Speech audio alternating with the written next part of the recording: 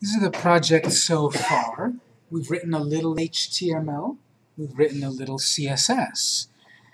Let's write a couple more lines of HTML, and then we'll do a little bit of JavaScript.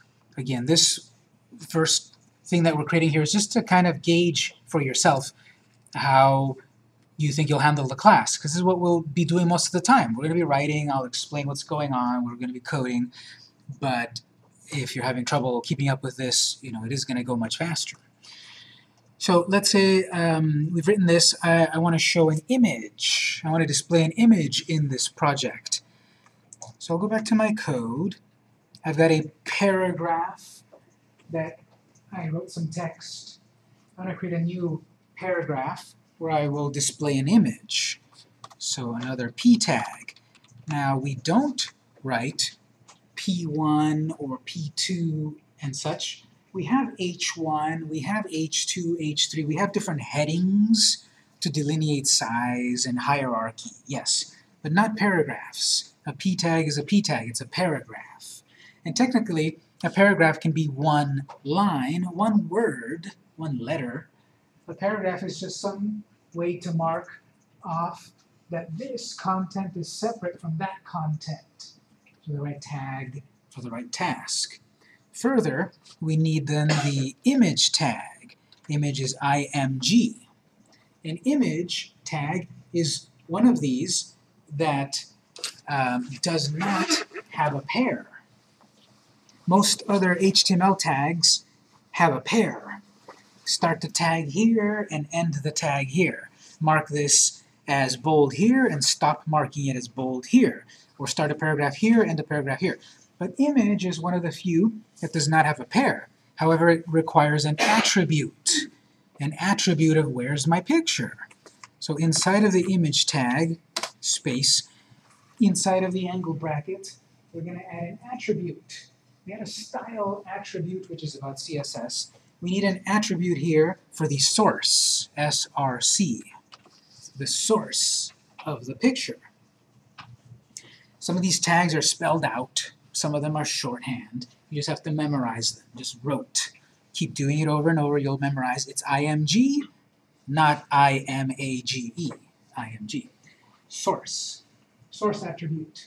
The syntax of all of these attributes is the same. And syntax means how do you write the code. The syntax of the style attribute was, I wrote a property, colon, a value, semicolon, and I can add 50 CSS properties if I wanted. But that syntax in general is some name of some attribute equals, quotes, something. Same thing here. Some name of some attribute equals, quotes, something. In this case is the source to a picture. So if I had a picture here of a cat, I would just write the file name that I'm trying to connect to. So the image tag here is complete. I'm writing a tag to display an image. I'm writing the source attribute to say which image. The problem is that then when I run it in the browser, broken link. Because this assumes that this cat picture is in the same folder where I have my HTML code file. In my case, my HTML code file is on the desktop right there, and there's no picture on the desktop called cat.jpg, so this is a broken link. If I had the cat picture on my USB drive, something like, G:, backslash, files, backslash, pictures, backslash, cute, backslash. Okay, that would be a complete path to the picture on my G drive, in the files folder, in the pictures folder, in the cute folder, cat.jpg. I don't have my flash drive plugged in, or a folder called files, or pictures, or cute. So this will also be a broken link. You see, this is a complete path to a picture. I have a picture for you online, because you can connect to a picture that's in the same folder as your project. You can connect to a picture that's in a different folder on your computer, or you can connect to a picture that's online. Let's borrow a picture from one of my websites. In the web browser, if you go to vmcink.net, I've got a picture of a cat down at the very bottom. I'm going to borrow that picture. I'll show you how in a moment. If you go to vmcink.net, you go to the very bottom of the screen. There's going to be a picture. Depending on your web browser, I'm in Firefox, you can right-click the picture, and I think it'll say copy link location, or copy location, or copy address. Mine's a little slow because you're all crashing my site. But as soon as mine loads up, I'll show you. You want to right-click, copy image location. That will give you the link to the picture on my website. And mine is kind of slow, so maybe I can grab the picture on the college's website or something. But I could save the picture in the same folder as my project, but then I have to write the file name exactly. This should also work. Chrome might call it copy URL or something, but in Firefox it's saying copy image location. That's the address to the picture. So my site's not loading up. I'll just borrow the college's. I get a server error. Yes, if it's not loading up, you can come back to the college's website and copy the college's picture. Oh, there it is eventually. So if the site does load up, you can get, Coding Cat over here. If my site never loads up, don't worry, you can do it back on the college's website here. Just borrow that picture, it doesn't matter. Right-click, copy image, location.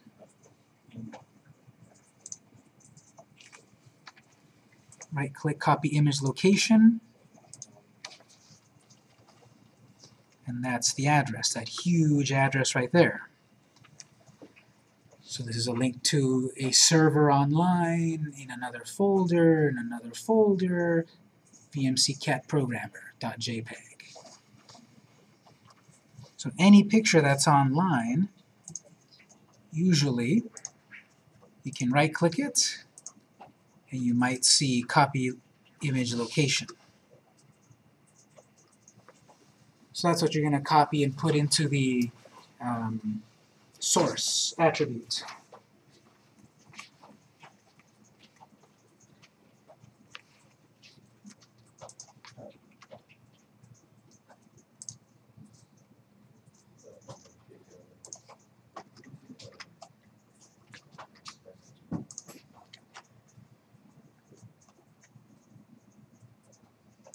And so the result is the picture.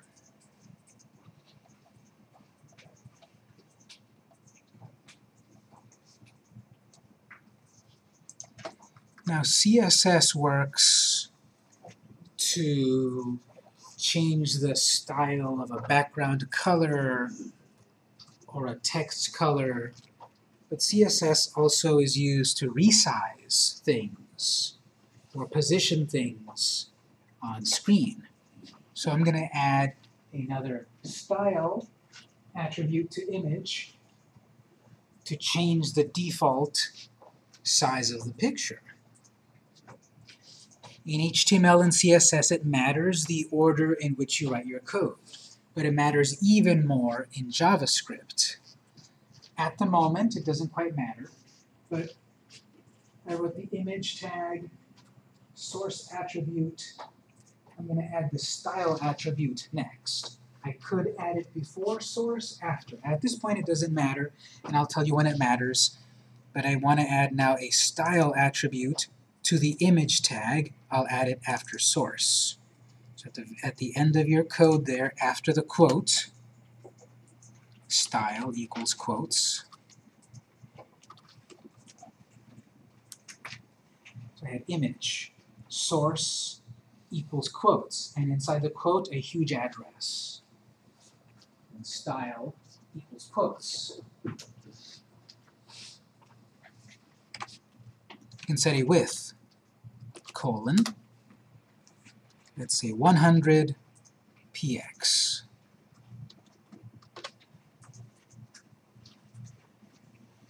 So width, colon, space, 100 pixels, no space there. Some of you may have not been writing the space there. That's fine, actually. With colon, no space, property value in between, maybe you didn't write a space, that's fine. Sometimes this stuff is very forgiving, but on JavaScript we'll see there's very little forgiveness. Here, if you had the space or not, it should have worked. The problem is if you put 100 space px, that would cause a problem. So I'll point out the parts where your syntax has to be very specific.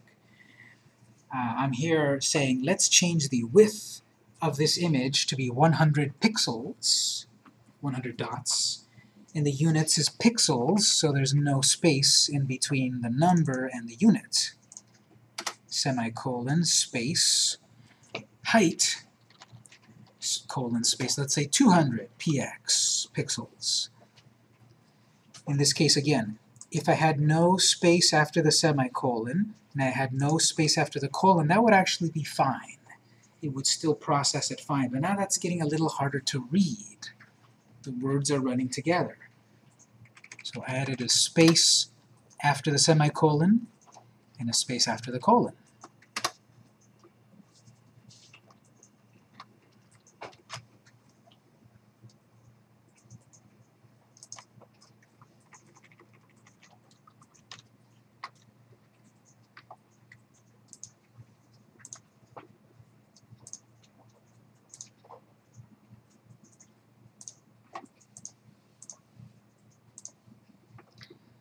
So if you run it in your browser,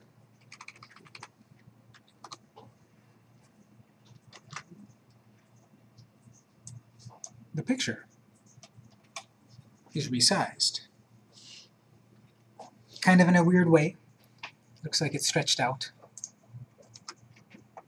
So that's simply playing with these values.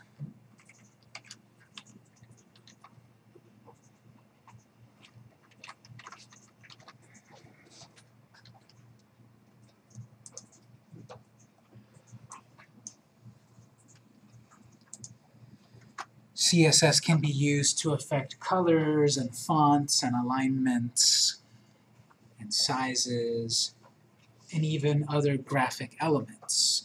We can add a drop shadow to this picture. The original picture didn't have a drop shadow. Now, how many of you have any experience in Photoshop? Adobe Photoshop? A few people. So, using Photoshop, you can create graphical effects like drop shadows so that it looks like the picture's popping off the page. In the old days, that's what we needed to do. I would open that photo in Photoshop, I would add a drop shadow, put it on my site. And then I decided I don't like how it looks, so I have to take it back to Photoshop, change the filter, the effect, or then save it again and do this process over and over.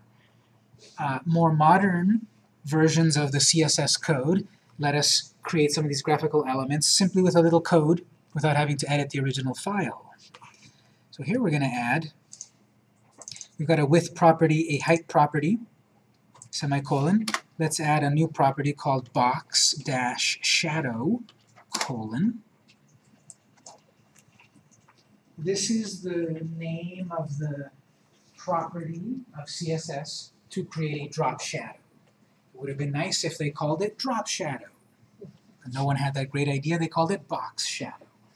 Box-shadow. This one is more complex in that it has more than one value. Width property has one value, the width, some amount of units. The background color property had one value, yellow, or the formula. But the box shadow has several properties. For the moment, just go ahead and write this, and then I'll explain what it is. 5px space 5px space 5px space black, semicolon. Spaces do matter here. Okay, colon space, something space, something space, something space, something. Just write that for the moment, save it and run it. And then I'll explain what this did. But this is the box shadow. This is the drop shadow CSS property.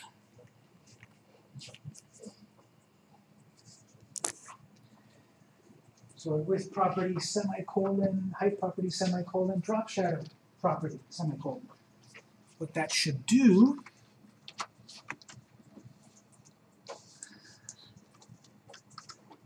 is a drop shadow when you save it. And there it is. Remember to save. Remember to save your code before you run it or refresh it. Okay, so if I didn't explain to you, as I'm going to, what these values do, how might you figure out what they do? Looks like one for that. No, how might you figure out what it is? Just running Google. Google, Bing, Yahoo. Yeah, you can look it up online. Great. What if I don't want to go online? Test it by changing the values. So these are offset values. I put it on 15 and now the shadow moved 15 pixels to the right. When it was at 5, it was only moved over a little bit, 5 pixels. That's the first value. Okay, again, playing around with this. What if I put 25 on the next one? And move the shadow down more pixels. Okay, on the third one, let's say I bring it down to 1 pixel.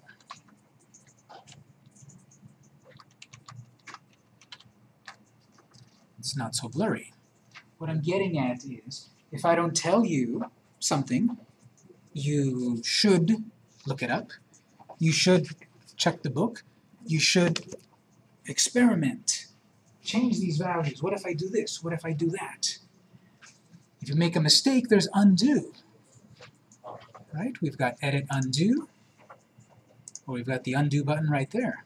So don't be afraid to try something, to make changes, to break it, to undo it, and try it again. Because you'll go further when you do go beyond. If you just do exactly what I do, you'll get some good knowledge, but you should always try to be going outside the box also. So technically what we're doing here is, the first value is the x offset. It moves the shadow to the right. The second one is the y offset. Moves it down. The third one is a blur value. And the fourth one is color. Because we can define any colors we want here.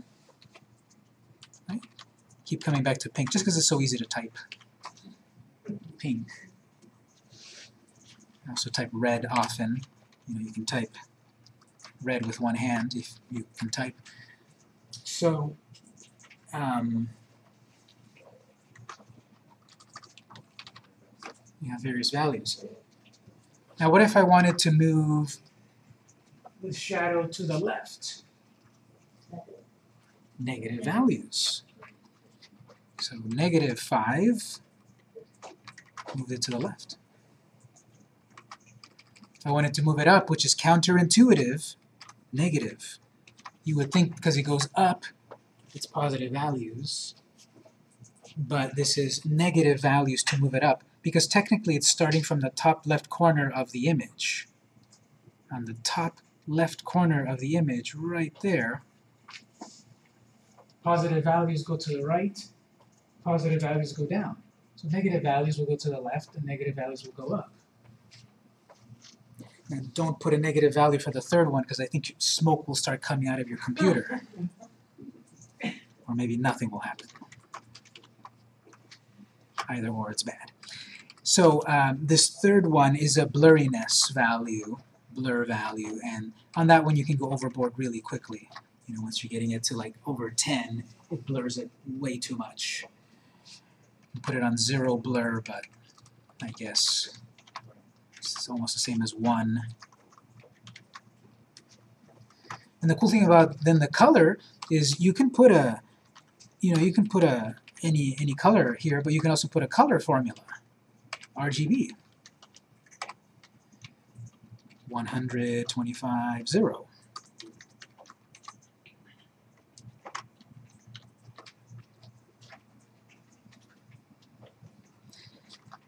And here's something new. We have a way also to create transparent colors. RGB is saying 100 units of red, 25 of green, 0 of blue. Well, let's say I have 25, 200, 25. This is a solid color of green, RGB. We can create also transparent colors if we mix an RGBA formula, A for alpha, which is the fancy way of saying transparency. So now I have a fourth value here. Some red value, green value, blue value, alpha value. And that is a percentage from 0 to 1. So comma, 0.5, 50%. So that's going to be some green color, 50% visible, from 0 to 1.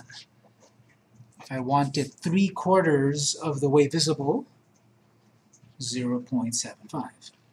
If I only want it 10% visible, 0.10.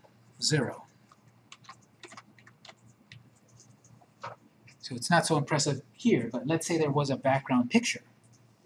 That color would be 50% transparent to see the picture behind it.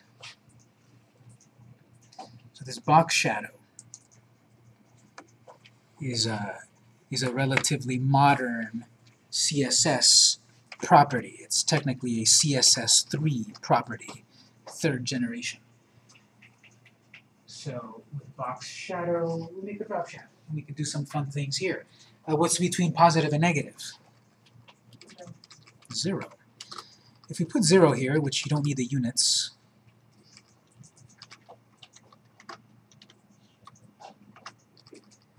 you can, just to make it obvious, you can do this interesting glow effect. It's not moving off to the right or the left or up or down, it's at 0. You don't put pixels because it's just a 0 unit, it's in the middle, it's nothing. Then I put a blur, and I put a color. I can put transparency, but I just picked red to be visible. And I have a glow type of effect around the image. To do that, traditionally, was Photoshop. And then I don't like how it looks, I go back to Photoshop, I change it, I tweak it, I put it back on the web, I don't like it, go back. Here I just change it with a few keystrokes. More blur, different color, different effect. And then when we deal with animation, we can then have it fading in and fading out and all of that stuff.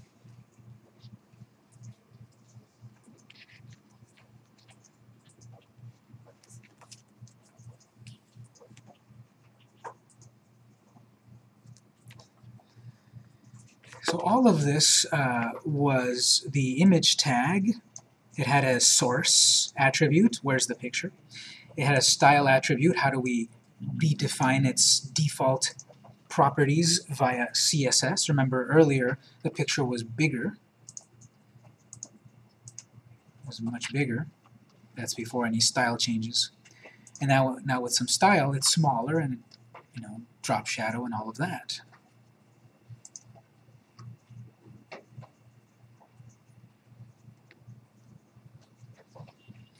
Let's say then I want to add a link so that it goes back to the website where this came from, vmcinc.net.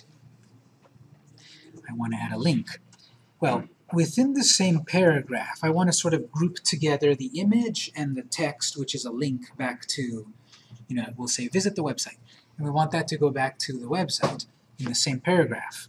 So like I did previously over here with this other paragraph, we want to break the line. We want the image on one line, break the text on another line within the same paragraph. So at the end of image, after that angle bracket for image, we can add a break tag. Technically, we could add that break tag on the next line. You could add that break before or after. It doesn't really matter. It'll be processed the same way from top to bottom. The browser will get to this point, display a paragraph, this point, display an image, this point, break the line. Doesn't matter if it's here or up there. If you put one above and one below, you'll have two spaces. No big deal. But just put it wherever. And what we're going to have written here is, say, visit VMC Inc. That's the name of the website. We want that to be a link to go back to the website. HTML, hypertext markup language. It's a programming language where you're marking stuff. I've marked where the paragraph is, where the image is. And the HT part of it is hypertext, which is the fancy way of saying links. So it's a language for marking links. That was revolutionary. Again, it's not hyperbole. That changed the world. There wasn't anything quite like it before. And a student in Europe invented it, put it out to the world for free, and changed the world. A way to link one document to another. And now it's so obvious 25 years later. But this was revolutionary. Is anyone watching that show on AMC? No, the other show. Halt and Catch Fire.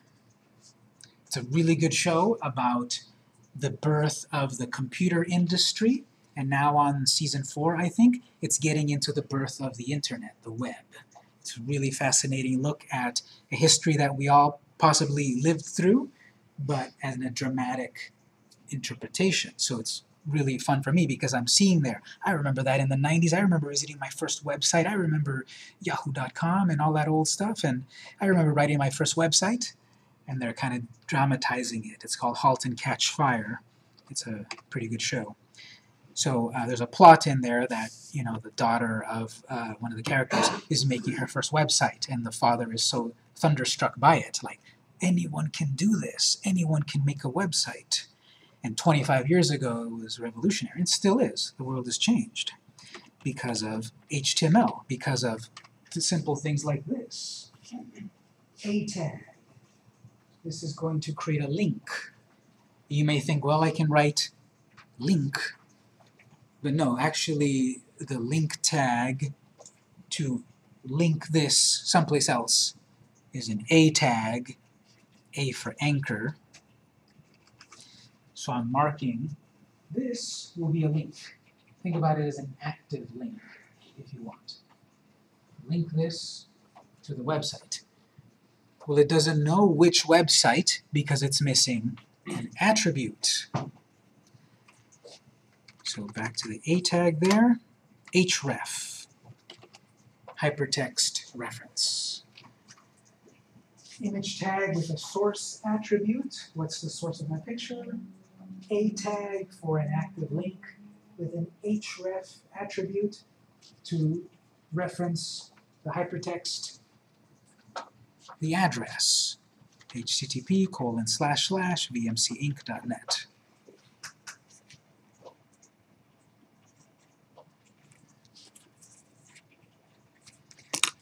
Don't forget the closing A tag. This one does have a pair. We need to say where does the link start and where does it end. I made that whole line a link. Yes? Question, how come on the image you had to have the www before the website name and on the link you don't? When I copied it off of the website, that's what it gave me. Here, nowadays, most of the time it doesn't matter if you have the www or not, so it should work.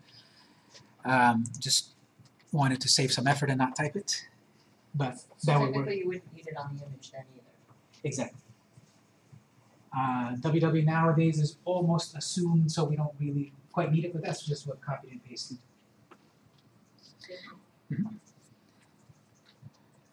So that is linking the whole line. You could have also set it so that only the A tag only wraps around VMC Inc.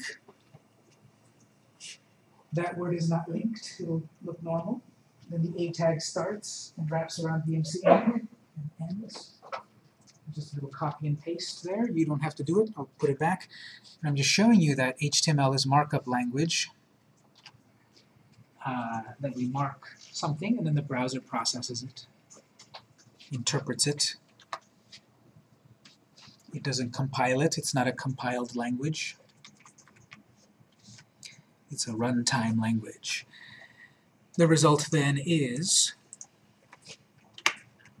a new line below it, visit VMC Inc. If you click on it, it goes back to the website.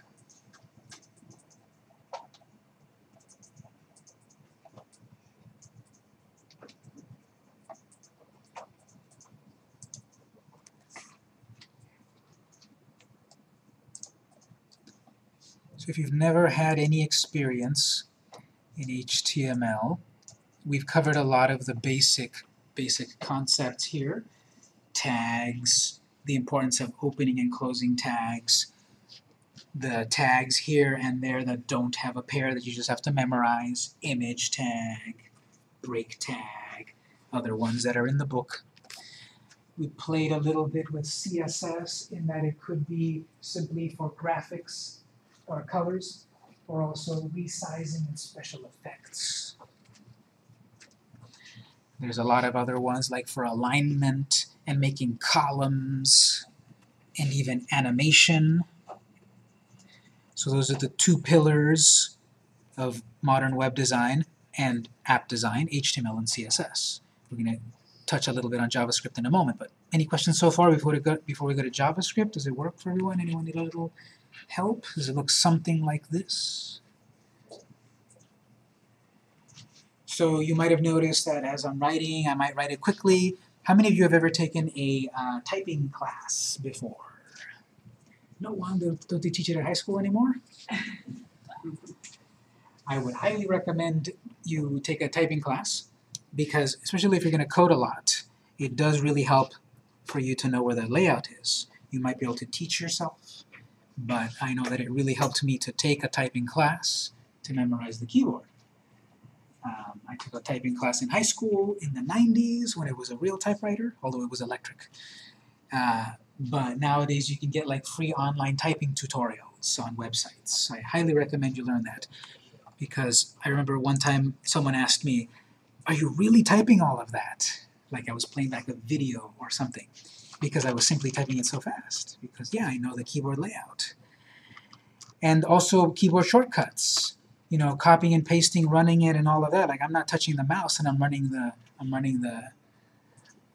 browser. Keyboard shortcuts. Think about memorizing those, especially save. All these keyboard shortcuts are listed on the right side of the menus. It doesn't take that long to go to Run, Launch Firefox. Half a second. But those half seconds add up as you do it over and over, as you program. There is a keyboard shortcut. Run, Launch Firefox is also Control-Alt-Shift-X. And you might be used to, Control-S. This is Control-Alt-Shift-X for Firefox. And you can master it with one hand. It's right there on the bottom left corner of the keyboard, actually, right? Thumb, pinky, ring finger, pointing finger. You can do it all with one hand if you practice. These keyboard shortcuts are going to be so useful to save you time and effort. Chrome, you want to do Chrome, it's Control-Alt-Shift-R. Just move your index finger, your pointing finger, over to the R. And a lot of these other things also have keyboard shortcuts. So learn some typing, learn keyboard shortcuts, that'll really help you as a programmer. One more thing, then we'll do JavaScript. What also helps you as a programmer is your code editor. We came here to Notepad++, and it's one of many code editors. And this code editor gives you this color coding. Have you noticed this line on the edge over here, and these lines over here too? A good code editor will give you these hints and this help when you're typing. For example, if you click once on your body tag, it should highlight the pair. If it doesn't highlight the pair like mine, that means something is wrong. right? I click body, it didn't highlight the pair. Oh, I mistyped body. That's one way of debugging, of troubleshooting your errors. If it doesn't find your pair of tags and there should have been a pair, that's a possible thing to fix. You know, image doesn't have a pair, so you don't really see anything. But P has a pair, HTML has a pair. And notice how the red line appears and it goes from beginning to end. If I misspelled something early on, and I check the browser, all my code is completely gone, nothing is here. Well, I would try to start troubleshooting this, and we'll have a more in-depth troubleshooting. I would start to troubleshoot by clicking the tags. Do I see the pair? There's the pair, there's the pair, there's the pair, there's the pair, there's the pair. I don't see my error. I don't know what's going on. Oh, that didn't find its pair. And it's also a different color. The tags are blue, but this one is black. So it didn't find the pair of title. Title never ended. And then what happened is it put everything up on the tab.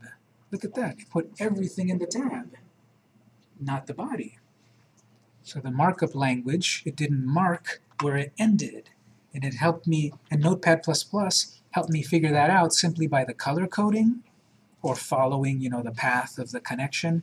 If you click these minus signs, this is for code collapsing also. Let's say I don't want to look at what's in the head for a while. You can collapse it. Sometimes that might be helpful. But definitely what's helpful for a lot of beginners, or even intermediate and advanced people, is check if your pairs of codes of tags are there. Notice how the color changes when I'm in style. When I'm outside of style, it's blue and red and purple. But when I click on style, it becomes yellow. If that's a different color, you know, I see yellow, but I don't see the red. That almost looks correct. And then I see my code, and why isn't it yellow? I typed it all right, just like the instructor. Nope, that's misspelled. So color coding. It's a basic thing that really helps. This color scheme is the default of Notepad++. But there are other color schemes that also help you long-term in coding. Right now, looking at this color scheme, it's not one of the best ones because you know, I'm looking at the monitor, and the monitor is blasting me with white light. And if I'm in a dark room, or if I'm coding for a long time, I've got this bright light pointing right at my face while I'm coding. We have a way to change the color scheme, the theme, to other colors that are a little easier on the eyes. Go up to Settings menu.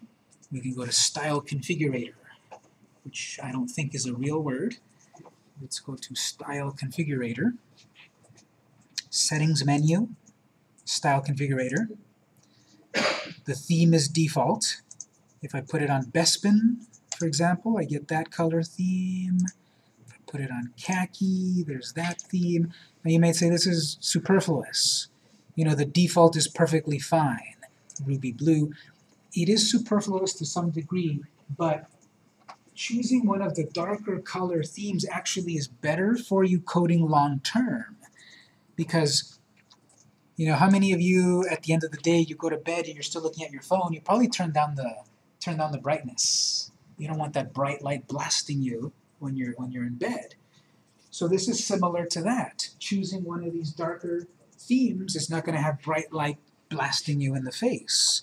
I like to use Bespin, and I also like Blackboard. The colors are totally different. Right now comments are gray, and regular tags are orange. I'm always going to keep it on default, and that's what you'll always see when you come in the lab. But if you change it to any other color, Obsidian, I think that one's too low contrast, you can go to these other colors which are a little bit easier on your eyes. But I do have to say, if you're a real programmer, you have to choose Hello Kitty.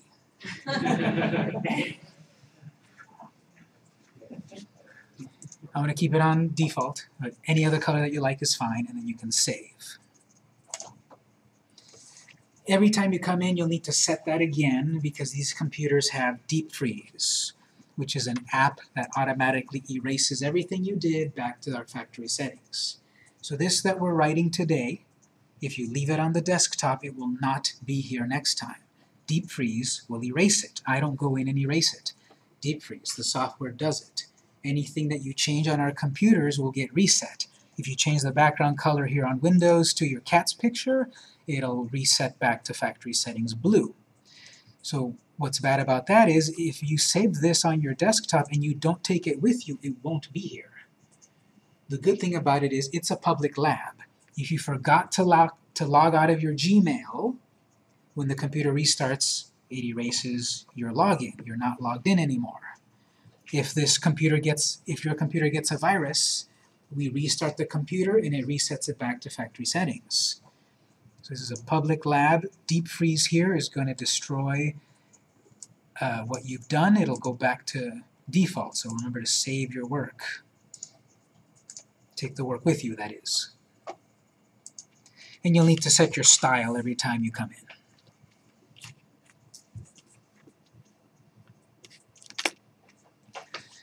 Let's wrap up today's quick intro to our languages with a little bit of JavaScript. So HTML, easy. CSS, medium. JavaScript, hard. But we'll talk about it a little bit here. To make it the most easiest, after your paragraph here, we're going to create a new tag called script. If you have any experience in websites and stuff before, you'll know that there's inline JavaScript, embedded JavaScript, external JavaScript. Don't worry about it at the moment. We're going to write JavaScript. We've written HTML. We've written CSS style.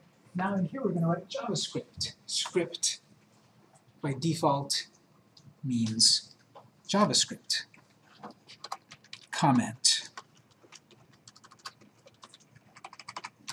What follows is JavaScript code. It uses a different comment tag. So anywhere we wrote comments over here with this syntax, angle bracket exclamation point, that's an HTML comment. That is not valid in JavaScript land. In the script block, we have a different tag. Two different tags, actually. This is a single line JavaScript comment. 2 slashes with no space in between them is a comma, is a comment. If I have a space, the code goes back to black thinking it's a valid JavaScript code. No space between those slashes, forward slashes. Space here, sure. And then everything that follows is a single line comment, meaning that if on the next line I am continuing my comment. Nope. The double slash starts and ends automatically at the end of the line wherever it is. You don't need to write any sort of ending slash or whatever. Not necessary. It's a single line. Whatever is there is commented out. So if I wanted to continue that other line, I need another double slash. We also have slash asterisk. Everything suddenly turned green. A couple of enters, asterisk slash. Went back to normal. Is a multi-line JavaScript comment. Like we had this one. This one does both. Single line, when you close it, multi-line, starting, closing somewhere. Slash asterisk, asterisk slash. Has to be in that order. If it's slash asterisk, technically you've started another comment. Not correct. This is a multi-line JavaScript comment. It continues as long as you need it.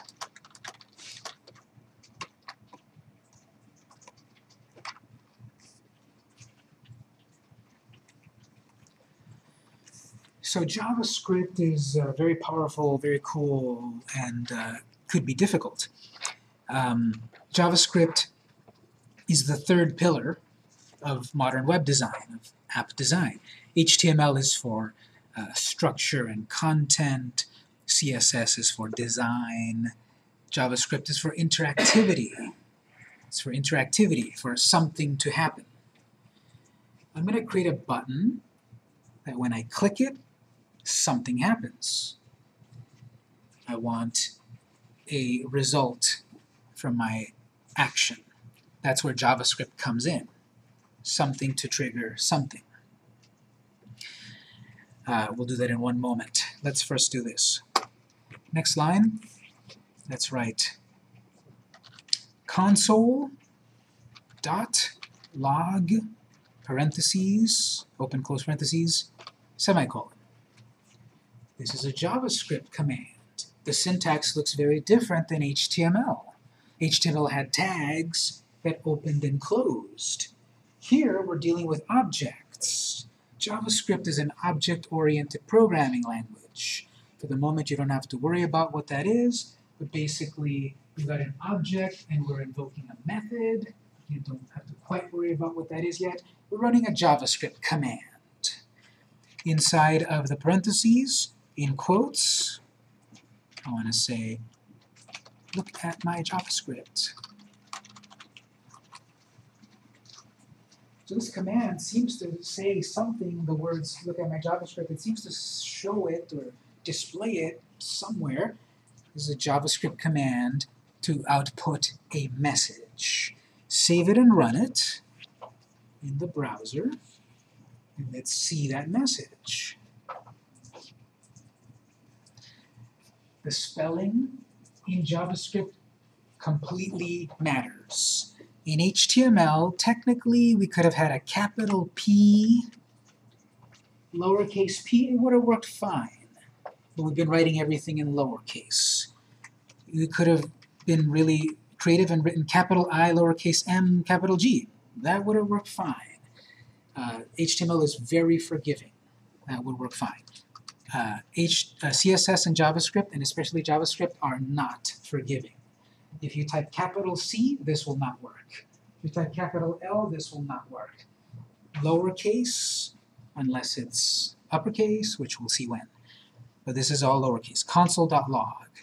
If I check the browser, I don't see that message anywhere, because I am targeting the console object.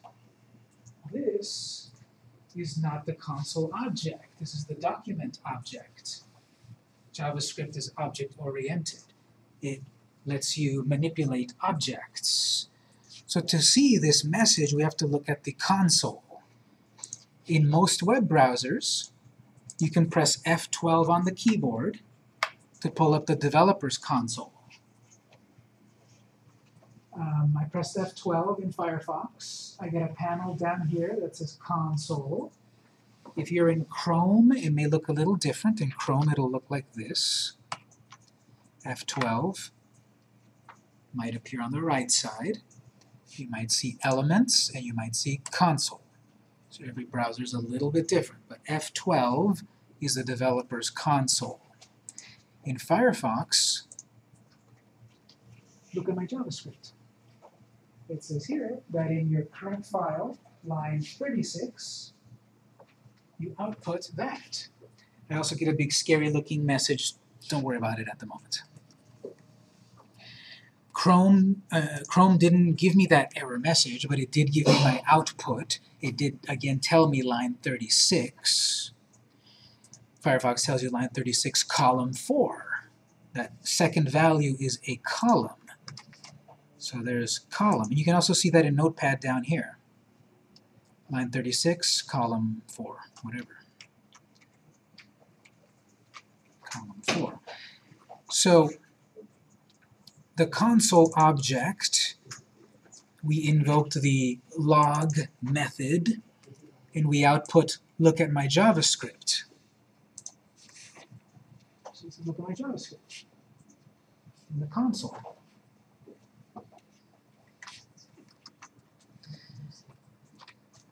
next line. Document.write.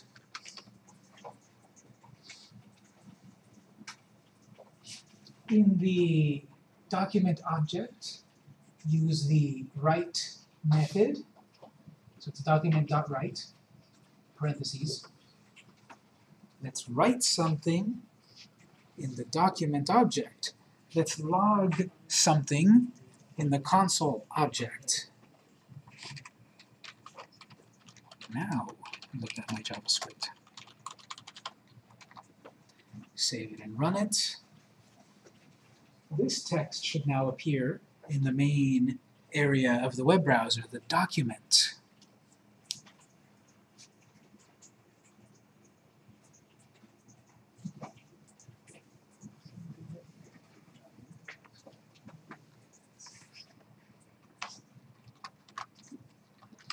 So if I refresh it, or run it again, you should see text that appears in the main browser.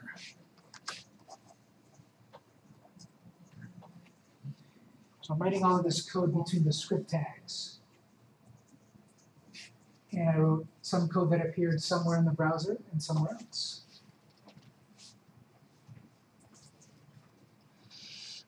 We'll get into details, of course, what is object-oriented and all of that. Yes?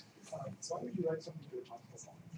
This is very valuable to write to the console when we're beta testing it, when we're trying to figure out the algorithm, when we're trying to check why is it not working. So this is to give ourselves messages as a developer. The regular person will never see this, although you can see the console on any website. And there might be hidden secret stuff there that no one ever sees.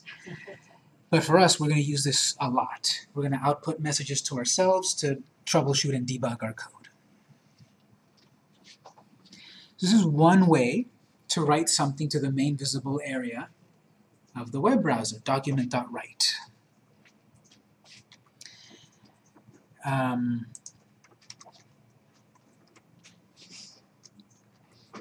always forget this one. It's either document or window. Let's try document. Document.alert.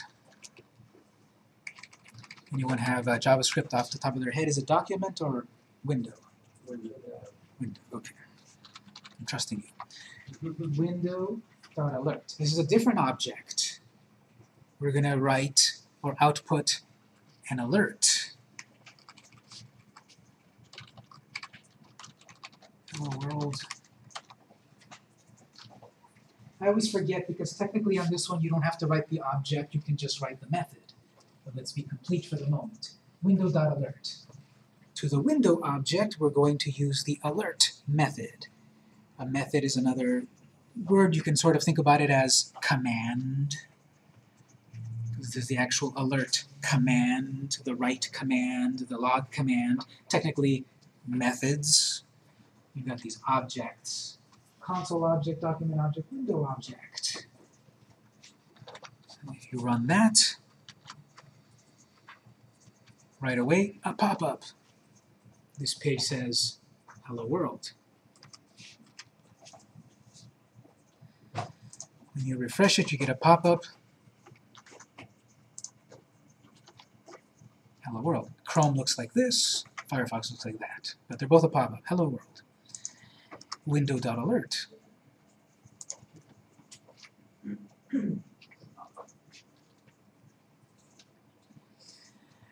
We'll be able to place the pop-up wherever we want and style it and do all of that stuff, but here's something very simple. So we can go back and write some comments here. JavaScript is an object-oriented programming language.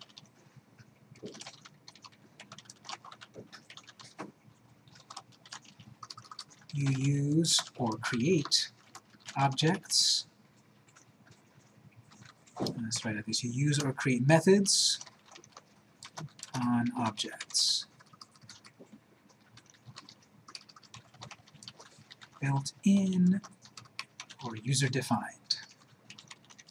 There is the console object that is built in. Every web browser or mobile device as that object, or the document object, or the window object. There's other objects like history. We can tap into the history, the person's history, as they browse. And then we have these methods. These methods are then actual actions or commands. Make a pop-up on that window.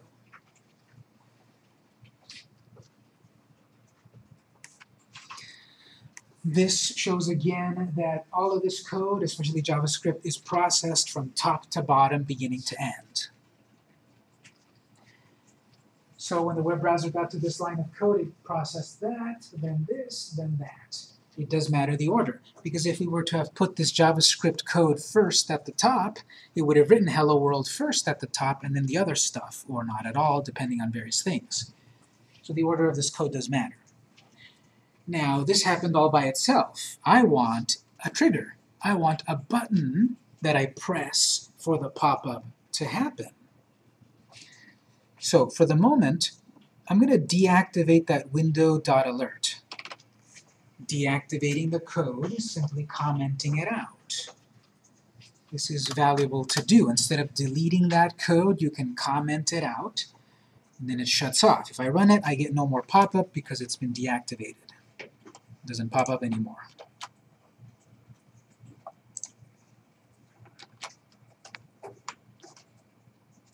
So for the moment, deactivate that alert. I don't want alert to happen until someone presses a button. JavaScript is very cool and powerful because it can write, it can be used for JavaScript, and it can also write, create, manipulate HTML code. And it can also write, create, and manipulate CSS code. So JavaScript can do it all. It can focus on just JavaScript or affect and control HTML and CSS. To make it super simple, however, we'll go back to the main body area and we'll create a button in plain old HTML. We could create a button with JavaScript, but it's more trouble than it's worth at the moment. So we'll back up. Let's say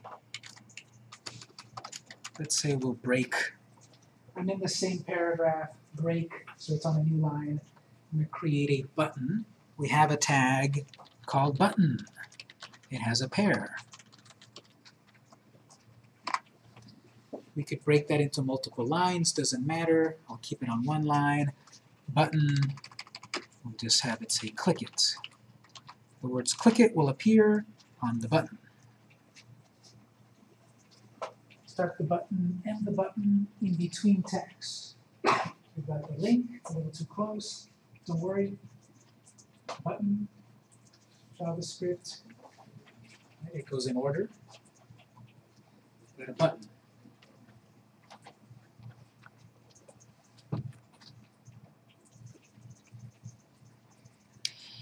I want to be able to click on this button for the pop-up to happen. Right now it doesn't do anything.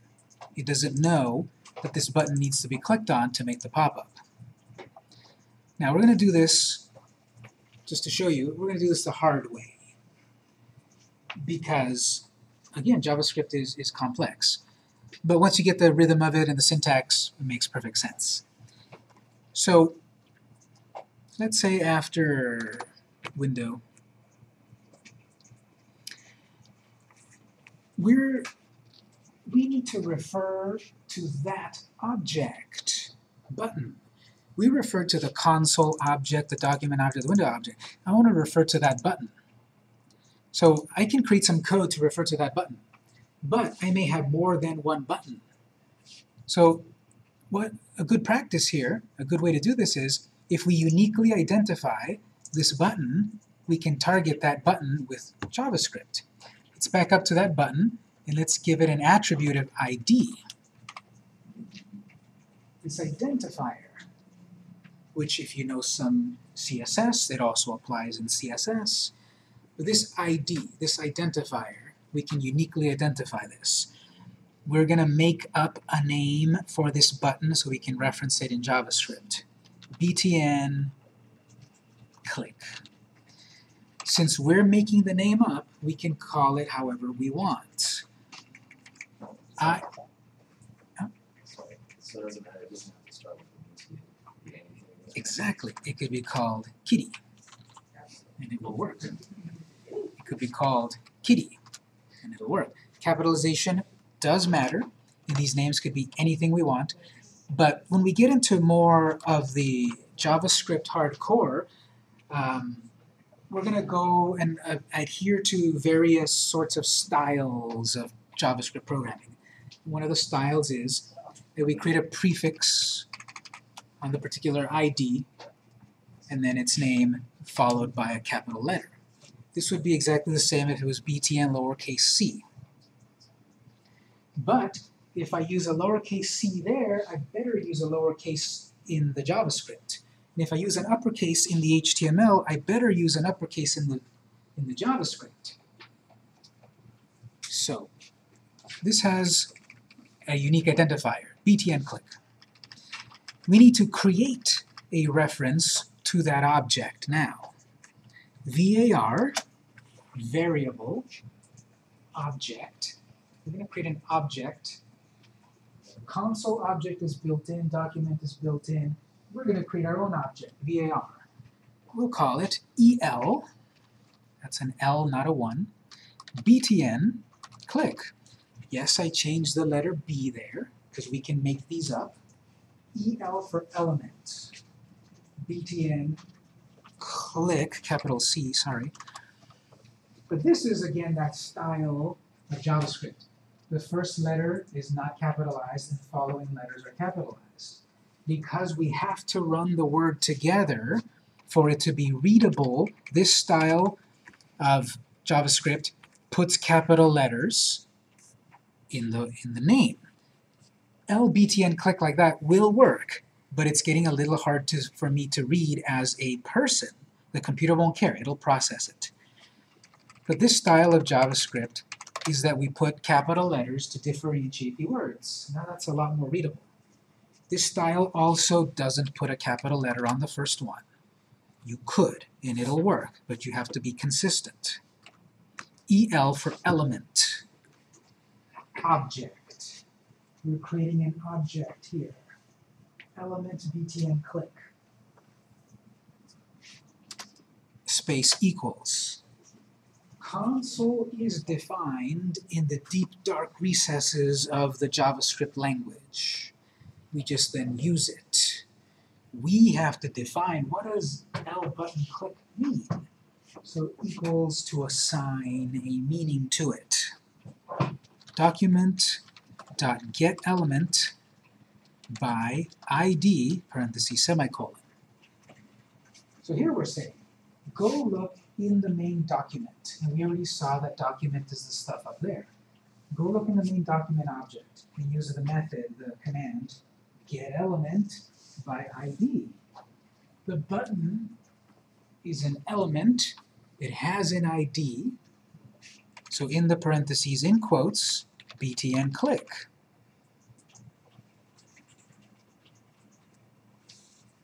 All of this is to create a shorthand. All of this basically is put into a shortcut, L-button click. So now I can start to refer to that simply as L-button click, like I refer to console.log.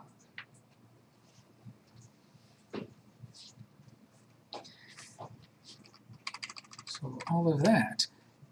Go to the document, get an element by its ID. Which ID? The one that I wrote here. And notice in Notepad, when you select something, it'll select other instances of that throughout your code. So if I misspelled click, and I select it there, it won't select up there. If I typed it right and then select it, it'll select it in different areas.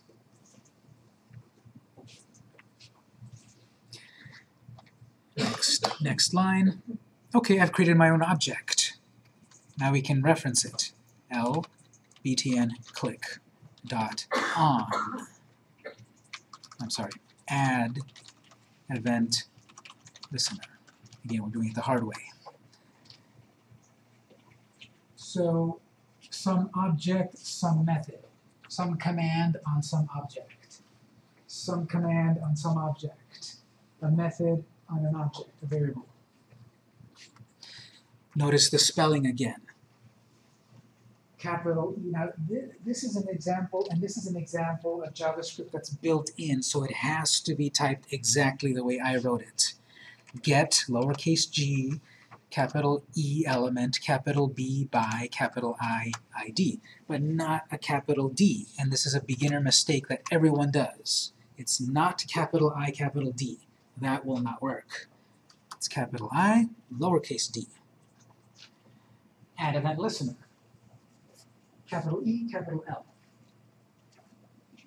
So what we're saying here is now, listen for an event on that object. Wait for a click to happen on that button. That's what that is saying in JavaScript. You know, as the person, all I have to say is, you know, click the button, wait for the button to be clicked. But I have to think in terms of the way the language was invented and the syntax and the way they wanted us to write the code. And the way when this was invented in 1994, I think, this is how it was. We want to have an event that we're listening for. In the parentheses and quotes, the event is a click. Wait for a click. Wait for the event of a click. Listen for an event of a click upon this object. This is the shorthand for ultimately that button with that ID.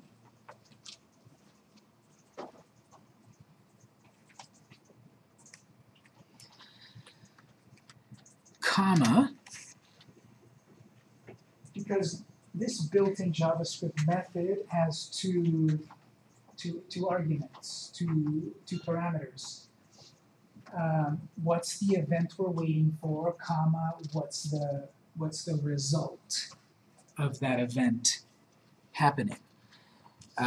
Possible events are a click, a double click, a drag, you know, zoom in, zoom out. There's a bunch of events that could happen, and we want a result to happen after that. We're going to then say here, fn message. Let's display a message, a function.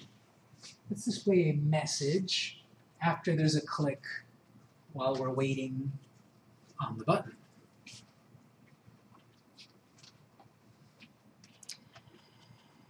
And we need to define, what does fn message mean? This is one that we're making up. This one's not built in. Again, this is just a quick introduction for today. We're going to go into a lot of detail more later. Just for the moment, this is how we're setting ourselves up. We need to define what is fn message. And I did say our code, we're going to write it step by step. It's processed top to bottom. We should define this function before the event listener.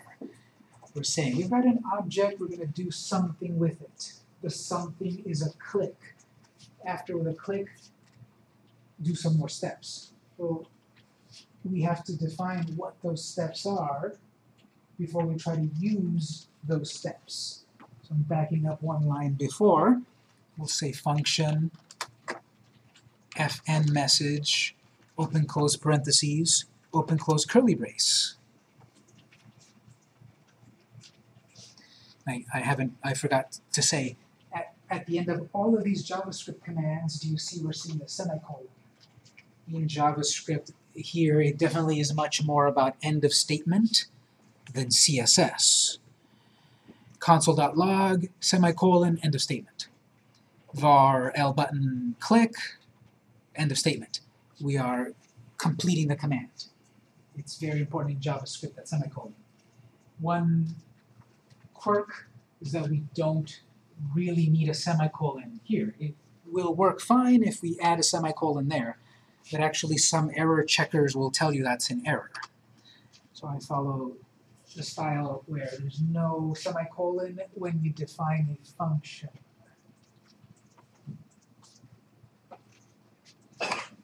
Inside of those parentheses, finally, or curly braces, is where I want this window.alert. I want that pop-up to happen on the event of a click. So either copy and paste or cut it and paste it this window.alert, put it between those curly braces. I'm going to cut it and then paste it. We're going to see that there's many ways to write JavaScript, many styles. They're all right, they're all wrong. It just depends what you're trying to do and that it does what you want and that it's efficient or elegant or etc. So if you know other ways to do this, great, you can do it. But if you've never done JavaScript before, this is one way. This is no longer a comment, so I can delete that if you want. So this is kind of a lot of work just to make a button do a pop-up. Yes, JavaScript can be very verbose. You have to write a lot of code to accomplish something simple. With basic JavaScript, we create an object that represents the button. We create an event listener to wait for a click. Once it's clicked, run a series of steps, which is a function. There's only one step, alert, hello. But this could have 50 steps. Make a pop-up, play a sound, spin a picture. And all of those steps are defined in a function. So now if we run it, you should not get the pop-up automatically until you click it. Hello world. If it didn't work, you want to open your developer's console, F12. If it didn't work, this is another reason why the console is there, not just to give yourself messages, but you would get perhaps errors. This one about character encoding, just ignore that one. But type error, L button, event listener is not a function. Learn more and such. So this developer's console is also a way to help you figure out your errors, because it's going to tell you, go check line 47 in my case. And I see, oh, I misspelled listener. I spell that right. Now, what if I created L button click, but I wrote L button click? Capitalization does matter. Reference error. L button click is not defined. Of course it is. I typed it. No, I typed capital letters, not lowercase. So check your console if it didn't quite work. That's our first, or raise your hand, but that's our first touch of JavaScript. It's very verbose, it's very wordy. Had to do a lot of setup here. You may know other ways to do it, and that's fine, it's valid. You may know jQuery methods. We'll talk about jQuery later. But this is our first introduction to HTML, CSS, JavaScript. We're going to write much more of this as time goes on. I didn't write any comments. I'll write comments next time we do this for real. But this is how we're going to do the class. We're going to write, we're going to explain, explore, we're going to run it. Eventually this will go on a real device. We will work with databases. We'll be able to write JavaScript to activate the camera of your device to take photos. We'll be able to write JavaScript to activate Bluetooth to connect to another device. We'll be able to write code to access the contacts of the device to send a text message. So all of that app stuff, we're going to get to it via HTML, CSS, and JavaScript.